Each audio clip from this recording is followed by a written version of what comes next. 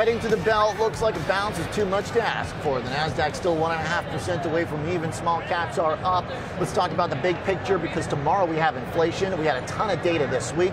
We got two great smart guys here with us. We got to take advantage of it. Jeff Kleintop joins us, Chief Global Investment Strategist, and Kevin Gordon, Senior Investment Strategist at Charles Schwab. What's up, guys? Welcome to Philly. Welcome to Impact. Absolutely. Love Impact. Well, it's been pretty busy couple days, and we're kind of rounding it out with a bit of a sell-off, adding on to some weakness. I like the way you really put it, Kevin, which was that the ghost of 2021 still haunts the market. Today, bonds are doing okay, but generally we know they haven't been. Yeah, well, it's more about actually from the equity market perspective, at least in the case of the U.S., what we saw in 2021 that was more of a worrisome trend was even as the cap-weighted indexes were moving higher, you had seen pretty significant deterioration under the surface and in breadth metrics. And that's really now what's happening is you've got these opposing forces where sentiment has washed out considerably. So that, in and of itself provides a little bit more of a, breeding ground for a rally, but you need a catalyst. Yeah. And we're lacking the catalyst on the breadth side of things where you're seeing across the spectrum, not just in small caps, but up the cap spectrum too, even with the Super 7 losing some momentum collectively as a unit, that's working against you. So you're kind of at this push-pull where you can't really get a good catalyst or a bad catalyst in either direction. So I think it keeps us in a little bit of this malaise for a while.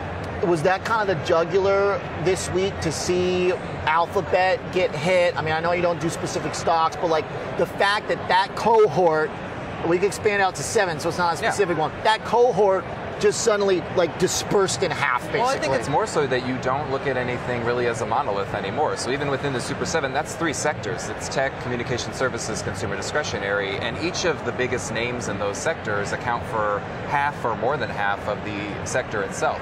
And the fact that you had such a huge divergence yesterday between communication services and tech, I think tells you that you don't want to just be looking at it as a monolith. You have to look at what the qualities are and the underlying factors are for each company and each sector itself. The stock market is still dicey, I mean, at best, basically, Jeff, but at the same time, our economic data is shockingly good still, at least relative to where everybody thought we would be here. Is that what we want, Oliver? Do we want strong economic growth? The stock market doesn't seem like it. No, certainly not, right? So take a look at what's going on overseas. Probably had a pretty weak third quarter in Germany, right? Very strong third quarter in the U.S. Central Bank, we heard from the ECB today, they are not going to hike. They are probably going to be cutting next year. I'm not sure the Fed is going to be as quick to be able to declare victory on inflation because of the relative strength in the U.S. economy. And now with the Magnificent Seven turning into the, Keystone Cops here, we really lost some of that leadership in the U.S. markets. And that's why even today, yes, markets around the world were down, but international markets fared better. What did that print do, 4.9 on GDP, to the overall kind of relative perspective on U.S. versus the rest of the world? I mean, did our leadership take another leap forward when we had already kind of been in front?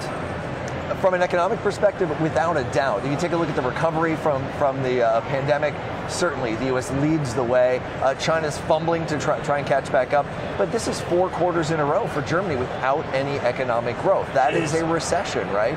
But at the same time, those stocks are trading at a discount to their price earnings, their 10-year price earnings multiple average, and braced for a more difficult environment. The Europe situation, does that look like then, it seems like if there's anywhere we should start trying to price in cuts, maybe that's where it legitimately is something to think about? I think that's where it begins. Maybe the Bank of Canada, which we heard from on yesterday, and the ECB. So I think that's where we're going to start to see that turnaround, and that could really help to lift those multiples. What does that mean potentially for the U.S. picture, Kevin? I mean, if Europe, look, everybody wants to chase cuts and liquidity, it seems like still.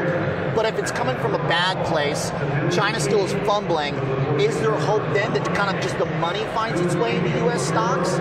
I'm not sure if it's as easy as that. And you have to keep in mind, too, when we think about rate cuts in the U.S., pivoting to aggressive rate cuts from hikes or from the pause is very different than a very calibrated, more surgical, 1 or 2 cuts here.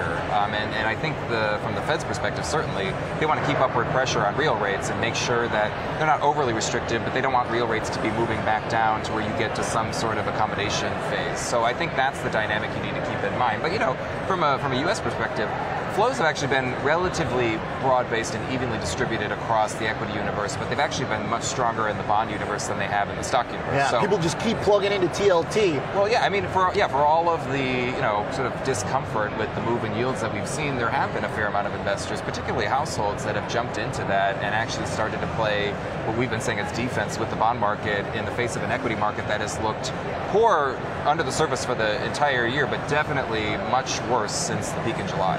I was talking with somebody today that described the TLT flows that keep showing up positive as basically like the kind of institutional fight the Fed trade. Like people really think that if they just keep trying, it's going to stop. But as we've seen, like example earlier this month, we got the NFP report and everybody was excited that the wages were cool. Bonds rallied that day, kind of like we did on GDP. Fast forward 3 weeks, we're at 5%. What do we look for when we think about inflation tomorrow, Jeff, and the implications that number might have? Wrap it up for us on that. Well, I mean, inflation is obviously where it all comes down to. And so if you've got very strong inflation backing up this idea that growth is just bucking the trend of the rest of the world in the U.S., then we've got some increasing concerns. That probably means a stronger dollar, and yeah, we'll probably see a push up in yields. It's interesting, I'm not sure if all of those flows are speculating on that move or they're hedging the risk of that move. It'll be interesting to find out. Yeah, all right, love it, great stuff. And you knew I wanted a dollar thought there. You gave it to me, Jeff Kleintop. Appreciate that. Kevin Gordon as well. Great combo, guys. Good to see you. See you at the bar in half an hour.